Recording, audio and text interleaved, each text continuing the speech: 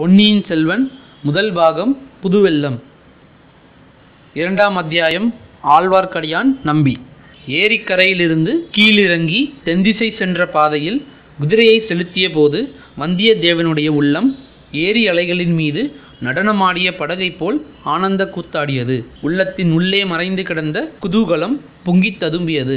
வாழ்க்கையில் வேறு யாரும் காணாத அதிசய அனுபவங்களை தான் அடையும் காலம் நெருங்கிவிட்டதென்று அவனுடைய உள்ளுணர்ச்சி சொல்லியது. சோழ நாட்டை அணுகும் போதே இவ்வளவு ஆனந்த கோலாகலமாக இருக்கிறதே, கொள்ளிடத்தை தாண்டிவிட்ட பின்னர் அச்சோழ நாட்டின் நீர்வளமும் நிலவளமும் எப்படி இருக்கும்? அந்நாட்டில் வாழும் மக்களும் மங்கையரும் எப்படி இருப்பார்கள்? எத்தனை நதிகள், எத்தனை குளங்கள், எத்தனை தெளிநீர் ஓடைகள்! கவிகளிலும் காவியங்களிலும் பாடப்பெற்ற பொன்னி நதியின் காட்சி எப்படி இருக்கும்? அதன் கரைகளிலே பூத்து குலுங்கும் புன்னை மரங்களும் கொன்னை மரங்களும் கடம்ப மரங்களும் எத்தகைய மனோகரமான காட்சியாயிருக்கும்! நீரோடைகளில் குவளைகளும் குமுதங்களும் கண்காட்டி அழைப்பதும் செந்தாமரைகள் முகமலர்ந்து வரவேற்பதும் எத்தகைய இனிய காட்சியாயிருக்கும்! காவேரியின் இரு கரைகளிலும் சிவபக்தி செல்வர்களான சோழ பரம்பரையினர் எடுப்பித்துள்ள அற்புத வேலைப்பாடமைந்த ஆலயங்கள் எவ்வளவு அழகாயிருக்கும்! ஆஹா, பழையாறை நகர், சோழ மன்னர்களின் தலைநகர்! பூம்புகாரையும் உறையூரையும் சிறிய குக்கிராமங்களாக செய்துவிட்ட பழையாறை. அந்நகரிலுள்ள மாட மாளிகைகளும் கூட கோபுரங்களும் படை வீடுகளும் கடை வீதிகளும் சிவாலய கற்றளிகளும் திருமாலுக்குரிய விண்ணகரங்களும் எப்படி இருக்கும்? அந்த ஆலயங்களில் இசைவல்லவர்கள் இனிய குரலில் தேவார பாடல்களையும் திருவாய்மொழி பாசுரங்களையும் பாட கேட்டோர் பரவசமடைவார்கள் என்று வந்தியத்தேவன் கேள்வியுற்றிருந்தான். அவற்றையெல்லாம் கேட்கும் பேறு தனக்கு விரைவில் கிடைக்கப் போகிறது, இது மட்டும்தானா? சில நாளைக்கு முன்பு வரையில்தான் கனவிலும் கருதாத சில பேறுகளும் கிட்டப் போகின்றன. வீரத்தில் வேலனையும் அழகில் மன்மதனையும் நிகர்ந்த பராந்தக சுந்தர சோழன் மகாராஜாவை நேருக்கு நேர் காணப்போகிறான். அவ்வளவுதானா? அவனுடைய செல்வ புதல்வி ஒப்புயர்வில்லாத நாரீமணி குந்ததை பிராட்டியையும் காணப்போகிறான். ஆனால் வழியில் தடை ஏதும் நேராமல் இருக்க வேண்டும். எந்த தடை நேர்ந்தால் என்ன? கையிலே வேல் இருக்கிறது, இடையில் தொங்கிய உரையிலே வாள் இருக்கிறது, மார்பிலே கவசம் இருக்கிறது, நெஞ்சிலே உரம் இருக்கிறது. ஆனால் மகாந்தட நாயக்கர் இளவரசர் ஆதித்தர் ஒரு பெரிய முட்டுக்கட்டை போட்டிருக்கிறார். ஒப்புவித்த காரியத்தை நிறைவேற்றுவதற்கு முன்பு யாரிடமும் சண்டை பிடிக்கக்கூடாதென்று. அந்த கட்டளையை நிறைவேற்றுவதுதான் மிகவும் கடினமாயிருந்தது. ஏதோ இவ்வளவு தூரம் பிரயாணம் செய்த போதே நிறைவேறியாகிவிட்டது. இன்னும் 2 நாளை பிரயாணம்தானே மிச்சம் இருக்கிறது. அதுவரை பொறுமையுடன் இருந்தே தீர வேண்டும். ஆதவன் மறைவதற்குள் கடம்பூரை அடைய வேண்டும் என்ற கருத்துடன் சென்று கொண்டிருந்த வந்தியத்தேவன் சிறிது நேரத்திற்கெல்லாம் வீரநாராயணபுர விண்ணகர கோயிலை நெருங்கினான். அன்று ஆடி திருமஞ்சன திருவிழாவும் சேர்ந்திருந்தபடியால் கோயிலை சுற்றியுள்ள மரத்தோப்புகளில் பெரும் ஜனக்கூட்டம் சேர்ந்திருந்தது. பலாசுளைகளும் வாழைப்பழங்களும் கரும்பு களிகளும் பல வகை தின்பண்டங்களும் விற்பவர்கள் ஆங்காங்கே கடை வைத்திருந்தார்கள். பெண்கள் தலையில் சூடிக்கொள்ளும் மலர்களையும் தேவ பூஜைக்குரிய தாமரை முட்டுக்கள் முதலியவற்றையும் சிலர் விற்று கொண்டிருந்தார்கள். தேங்காய், இளநீர், அகில், சந்தனம், வெற்றிலை, வெல்லம், அவல், பொரி முதலியவற்றை சிலர் குப்பல் குப்பலாய் போட்டு கொண்டிருந்தார்கள். ஆங்காங்கே வேடிக்கை வினோதங்கள் நடந்து கொண்டிருந்தன. ஜோசியர்கள், ரேகை சாஸ்திரத்தில் வல்லவர்கள், குறி சொல்லுகிறவர்கள், விஷக்கடிக்கு மந்திரிப்பவர்கள், இவர்களுக்கும் அங்கே குறையில்லை. இதையெல்லாம் பார்த்து கொண்டு சென்ற வந்தியத்தேவன் ஓரிடத்தில் ஒரு பெருங்கூட்டம் நின்று கொண்டிருப்பதையும் அந்த கூட்டத்துக்குள்ளே இருந்து யாரோ சிலர் உரத்த குரலில் வாக்குவாதம் செய்யும் சத்தம் வருவதையும் கவனித்தான். என்ன விவாதம் நடைபெறுகிறது என்பதை அறிந்து கொள்ள அவனுக்கு ஆவல் பீறிக்கொண்டு எழுந்தது. அந்த ஆவலை அடக்கிக் கொள்ள அவனால் முடியவில்லை. கூட்டத்துக்கு வெளியில் சாலையோரமாக குதிரையை நிறுத்திவிட்டு கீழே இறங்கினான். குதிரையை அங்கே நிற்கும்படி தட்டி கொடுத்து சமிங்கையால் சொல்லிவிட்டு கூட்டத்தை பிளந்து கொண்டு உள்ளே போனான். அங்கே விவாதத்தில் ஈடுபட்டிருந்தவர்கள் 3 பேர்தான் என்பதை பார்க்க அவனுக்கு வியப்பு ஏற்பட்டது. ஆனால் விவாதத்தில் ஈடுபட்டவர்கள் 3 பேர்தான் என்றாலும் கூட்டத்தில் இருந்தவர்கள் பலர் அவ்வப்போது அவரவர்களுக்கு உகந்த வாதக்காரரின் கட்சியை ஆதரித்து கோஷங்களை கிளப்பினார்கள். அதனாலேயே தான் அவ்வளவு சத்தம் எழுந்தது என்பதை வந்தியத்தேவன் தெரிந்து கொண்டான். பிறகு என்ன விவாதம் நடைபெறுகிறது என்பதை கவனித்தான். வாதமிட்ட 3வரில் ஒருவர் உடம்பெல்லாம் ஊத்துவ புண்டாரமாய் சந்தனம் அணிந்து தலையில் முன்குடும்பி வைத்திருந்த வைஷ்ணவ பக்த சிகாமணி. கையில் அவர் ஒரு குறுந்தடியும் வைத்திருந்தார். கட்டையாயும் குட்டையாயும் வைரம் பாய்ந்த திருமேனியுடன் விளங்கினார். இன்னொருவர் தமது மேனியெல்லாம் பட்டை பட்டையாய் திருநீறு அணிந்திருந்த சிவபக்தர். மூன்றாவது மனிதர் காவி வஸ்திரம் தரித்து தலையையும் முண்டனம் செய்து கொண்டிருந்தார். அவர் வைஷ்ணவரும் அல்ல, சைவரும் அல்ல, இரண்டையும் கடந்தவரான அத்வைத்த வேதாந்தி என தெரிய வந்தது. சைவர் சொன்னார், ஓ ஆழ்வார்க்கடியான் நம்பியே, இதற்கு விடை சொல்லும். சிவபெருமானுடைய முடியை காண்பதற்கு பிரம்மாவும் அடியை காண்பதற்கு திருமாலும் முயன்றார்களா இல்லையா? முடியும் மடியும் காணாமல் இருவரும் வந்து சிவபெருமானுடைய பாதங்களில் சரணாகதி அடைந்தார்களா இல்லையா? அப்படி இருக்க சிவபெருமானை காட்டிலும் உங்கள் திருமால் எப்படி பெரிய தெய்வம் ஆவார்? அதை கேட்ட ஆழ்வார்க்கடியான் நம்பி தன் கைத்தடியை ஆட்டிக்கொண்டு, சரிதான் காணும் வீரசைவ பாததுளி பட்டரே, நிறுத்தும் உன் பேச்சை. இலங்கை அரசனாகிய தசகண்ட ராவணனுக்கு உம்முடைய சிவன் வரங்கள் கொடுத்தாரே, அந்த வரங்கள் எல்லாம் எங்கள் திருமாலின் அவதாரமாகிய ராமபிரானின் கோதண்டத்தின் முன்னால் தவிடு பொடியாக போகவில்லையா? அப்படி இருக்க எங்கள் திருமாலை காட்டிலும் உங்கள் சிவன் எப்படி பெரிய தெய்வம் ஆவார் என்று கேட்டான். அந்த சமயத்தில் காவி வஸ்திரம் அணிந்த அத்வைத்த சந்நியாசி தலையிட்டு கூறியதாவது, நீங்கள் இருவரும் எதற்காக வீணில் வாதம் இடுகிறீர்கள்? சிவன் பெரிய தெய்வமா விஷ்ணு பெரிய தெய்வமா என்று எத்தனை நேரம் நீங்கள் வாதித்தாலும் விவகாரம் தீராது. அந்த கேள்விக்கு பதில் வேதாந்தம் சொல்கிறது. நீங்கள் கீழான பக்தி மார்க்கத்தில் இருக்கிற வரையில்தான் சிவன் விஷ்ணு என்று சண்டையிடுவீர்கள். பக்திக்கு மேலே ஞான மார்க்கம் இருக்கிறது, ஞானத்துக்கு மேலே ஞாசம் என்று ஒன்று இருக்கிறது. அந்த நிலையை அடைந்து விட்டால் சிவனும் இல்லை விஷ்ணுவும் இல்லை, சர்வ பிரம்மம் மயம் ஜகத். ஸ்ரீ சங்கர பகவத் பாதசாரியார் பிரம்மசூத்திர பாஷ்யத்தில் என்ன சொல்லியிருக்கிறார் என்றால், இச்சமயம் ஆழ்வார்க்கடியான் நம்பி குறுக்கிட்டு, சரிதான் காணும், நிறுத்தும். உம்முடைய சங்கராச்சாரியார் அவ்வளவு உபனிஷங்களுக்கும் பகவத்கீதைக்கும் பிரம்மசூத்திரத்துக்கும் பாஷ்யம் எழுதிவிட்டு கடைசியில் என்ன சொன்னார் தெரியுமா? பஜகோவிந்தம் பஜகோவிந்தம் பஜகோவிந்தம் மூடமதே என்று 3 வாட்டி சொன்னார். உம்மை போன்ற கௌடீகர்களை பார்த்துத்தான் மூடமதே என்று சங்கராச்சாரியார் சொன்னார் என கூறியதும் அந்த கூட்டத்தில் ஆகாகாரமும் பரிகாச சிரிப்பும் கரகோஷமும் கலந்து எழுந்தன. ஆனால் சந்நியாசி சும்மா இருக்கவில்லை.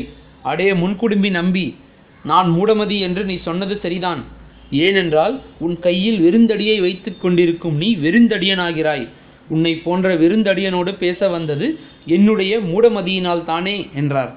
ஓய் சுவாமிகளே, என் கையில் வைத்திருப்பது வெறுந்தடியல்ல, வேண்டிய சமயத்தில் உம்முடைய மொட்டை மண்டையை உடைக்கும் சக்தி உடையதும் காணும் என்று கூறிக்கொண்டு ஆழ்வார்க்கடியான் கையில் இருந்த குறுந்தடியை ஓங்கினான். அதை பார்த்த அவன் கட்சியார் ஓஹோ என ஆர்ப்பரித்தனர். அப்பொழுது அத்வைத சுவாமிகள், அப்பனே நிறுத்திக்கொள், தடி உன்னுடைய கையிலே இருக்கட்டும். அப்படியே நீ உன் கைத்தடியால் என்னை அடித்தாலும் அதற்காக நான் கோபம் கொள்ள மாட்டேன். உன்னுடைய சண்டைக்கு வரவும் மாட்டேன். அடிப்பதும் பிரம்மம், அடிப்படுவதும் பிரம்மம். என்னை நீ அடித்தால் உன்னையே அடித்துக் கொள்கிறவனாவாய் என்றார். ஆழ்வார்க்கடியான் நம்பி, இதோ எல்லோரும் பாருங்கள், பிரம்மத்தை பரபிரம்மம் சாத்த போகிறது, என்னை நானே தடி கொண்டு தாக்கப் போகிறேன் என்று தடியை சுழற்றிக்கொண்டு சுவாமிகளை நெருங்கினான். இதையெல்லாம் பார்த்து கொண்டிருந்த வல்லவரையனுக்கு ஒரு கணம் அந்த முன்குடும்பி நம்பியின் கைத்தடியை வழிமறித்து பிடுங்கிக் கொண்டு அவனை அந்த தடியினால் 4 சாத்தலாமா என்று தோன்றியது. ஆனால் திடீரென்று சுவாமியாரை காணோம். கூட்டத்தில் புகுந்து அவர் மறைந்து விட்டார். அதை பார்த்து கொண்டிருந்த வைஷ்ணவ கோஷ்டியார் மேலும் ஆர்ப்பரித்தார்கள். ஆழ்வார்க்கடியான் வீரசைவருடைய பக்கமாய் திரும்பி, ஓய் பாதத்துளி பட்டரே, நீர் என்ன சொல்லுகிறீர்? மேலும் வாதம் செய்ய விரும்புகிறீரா அல்லது சுவாமியாரை போல் நீரும் ஓட்டமெடுக்கிறீரா என்றான். நானா? ஒரு நாளும் நான் அந்த வாய் வேதாந்தியை போல் ஓட்டமெடுக்க மாட்டேன். என்னையும் உம்முடைய கண்ணன் என்று நினைத்தீரோ? கோபியர் வீட்டில் வெண்ணெய் திருடி உண்டு மத்தால் அடிப்பட்டவன் தானே உம்முடைய கண்ணன் என்று பாதத்துளி பட்டர் சொல்வதற்குள் ஆழ்வார்க்கடியான் குறுக்கிட்டான். ஏன் காணும், உம்முடைய பரமசிவன் பிட்டுக்கு மண் சுமந்து முதுகில் அடிப்பட்டதை மறந்து விட்டீரோ என்று கேட்டுக்கொண்டு கைத்தடியை வீசிக்கொண்டு வீரசைவர் அருகில் நெருங்கினான். ஆழ்வார்க்கடியான் நல்ல குண்டாதி குண்டன். வீரசைவராகிய பாதத்துளி பட்டரோ சற்று மெலிந்த மனிதர். மேற்கூறிய இருவரையும் விவாதத்தில் உற்சாகப்படுத்தி வந்தவர்கள் தாங்களும் கை கலக்க ஆயத்தமாக்கி ஆரவாரம் செய்தார்கள். அந்த மூட சண்டையை தடுக்க வேண்டும் என்ற எண்ணம் வல்லவராயன் மனதில் உண்டாயிற்று. அவன் நின்ற இடத்திலிருந்து சற்று முன்னால் வந்து, எதற்காக ஐயா நீங்கள் சண்டை போடுகிறீர்கள்? வேறு வேலை ஒன்றும் உங்களுக்கு இல்லையா? சண்டைக்கு தினவு எடுத்தால் கீழ் நாட்டுக்கு போவதுதானே, அங்கே பெரும் போர் நடந்து கொண்டிருக்கிறதே என்றான். நம்பி சட்டென்று அவனை திரும்பி பார்த்து, இவன் யாரடா நியாயம் சொல்ல வந்தவன் என்றான். கூட்டத்திலே இருந்தவர்களில் சிலருக்கு வந்தியத்தேவனுடைய வீரத் தோற்றமும் அவனுடைய அழகிய முகவிலாசமும் பிடித்திருந்தன. தம்பி, நீ சொல்லு, இந்த சண்டைக்காரர்களுக்கு நியாயத்தை எடுத்து சொல்லு. உனக்கு பக்கபலமாக நாங்கள் இருக்கிறோம் என்று அவர்கள் சொன்னார்கள். எனக்கு தெரிந்த நியாயத்தை சொல்கிறேன். சிவபெருமானும் நாராயணமூர்த்தியும் தங்களுக்குள் சண்டை போட்டுக் கொள்வதாக தெரியவில்லை. அவர்கள் சிநேகமாகவும் சுமூகமாகவும் இருந்து வருகிறார்கள். அப்படி இருக்க இந்த நம்பியும் பட்டரும் எதற்காக சண்டை போட்டுக் கொள்ள வேண்டும் என்று வல்லவரையன் கூறியதை கேட்டு அக்கூட்டத்தில் பலரும் நகைத்தார்கள். அப்போது வீரசைவ பட்டர், இந்த பிள்ளை அறிவாளியாகவே தோன்றுகிறான். ஆனால் வேடிக்கை பேச்சினால் மட்டும் விவாதம் தீர்ந்து விடுமா? சிவபெருமான் திருமாலை விட பெரிய தெய்வமா இல்லையா என்ற கேள்விக்கு இவன் விடை சொல்லட்டும் என்றார். சிவனும் பெரிய தெய்வம்தான், திருமாலும் பெரிய தெய்வம்தான். இருவரும் சமமான தெய்வங்கள். யாரை வேண்டுமானாலும் தொழுது கொள்ளுங்கள். சண்டை எதற்கு என்றான் வல்லவரையன். அது எப்படி சொல்லலாம்? சிவனும் விஷ்ணுவும் சமமான தெய்வங்கள் என்று சொல்லுவதற்கு ஆதாரம் என்ன என்று ஆழ்வார்க்கடியான் அதட்டி கேட்டான். ஆதாரமா? இதோ சொல்கிறேன். நேற்று மாலை வைகுண்டத்திற்கு போயிருந்தேன். அதே சமயத்தில் பரமசிவனும் அங்கே வந்திருந்தார். இருவரும் சம ஆசனத்தில் அமர்ந்திருந்தார்கள். அவர்களுடைய உயரம் ஒன்றாகவே இருந்தது. ஆயினும் ஐயத்துக்கு இடமின்றி என் கையினால் முலம் போட்டு இருவர் உயரத்தையும் அளந்து பார்த்தேன். அடப்பில்லாய், பரிகாசமா செய்கிறாய் என்று ஆழ்வார்க்கடியான் கர்ஜனை செய்தான். கூட்டத்தினர் சொல்லு தம்பி சொல்லு என்று ஆர்ப்பரித்தார்கள். அளந்து பார்த்ததில் இருவரும் சமமான உயரமே இருந்தார்கள்.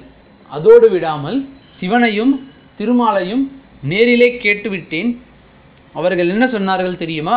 அறியும் சிவனும் ஒன்று, அறியாதவர் வாயிலே மண்ணு என்று சொன்னார்கள்.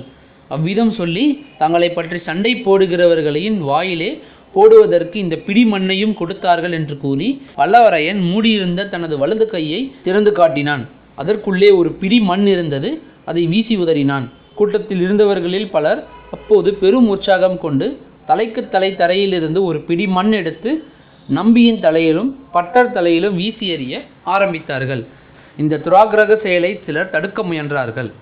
அடியே தூர்த்தர்களா, நாஸ்திகர்களா என்று சொல்லிக்கொண்டு ஆழ்வார்க்கடியான் தன் கைத்தடியை சுழற்றி கொண்டு கூட்டத்திற்குள் பிரவேசித்தான். ஒரு பெரிய கலவரமும் அடிதடி சண்டையும் அப்போது அங்கே நிகழும் போலிருந்தன. நல்ல வேளையாக அந்த சமயத்தில் சற்று தூரத்தில் ஒரு பெரிய சலசலப்பு ஏற்பட்டது. சூராதி சூரர் வீரபிரதாபர் மாரபாண்டியன் படையை வீறு கொண்டு தாக்கி வேரோடு அறுத்த வெற்றி வேலுடையார் 24 போர்களில் சண்டையிட்டு 64 விழிப்புண்களை பெற்ற திருமேனியர், சோழ நாட்டு தினாதிகாரி தானிய பண்டார நாயகர், இறைவிதிக்கும் தேவர், பெரிய பழுவேட்டரையர் விஜயம் செய்கிறார், பரார் பரார் வழிவிடுங்கள் என்று இடிமுழக்க குரலில் கட்டியம் கூறுதல் கேட்டது. இவ்வாறு கட்டியம் கூறியவர்கள் முதலில் வந்தார்கள். பிறகு முரசு அடிப்பவர்கள் வந்தார்கள். அவர்களுக்கு பின்னால் பனைமரக் கொடி தாங்குவோர் வந்தார்கள். பின்னர் கையில் வேல் பிடித்த வீரர்கள் சிலர் கம்பீரமாக நடந்து வந்தார்கள். இவர்களுக்கு பின்னால் வந்த அலங்கரித்த யானையின் மீது ஆஜானு பாகுவான கரிய திருமேனியர் ஒருவர் வீற்றிருந்தார்.